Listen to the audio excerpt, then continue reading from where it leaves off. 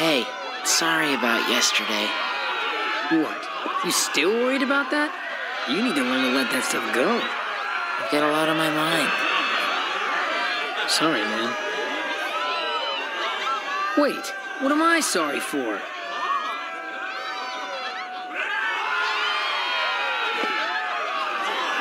Our first match of today's struggle tournament will be between Roxas and his best friend, Heyner.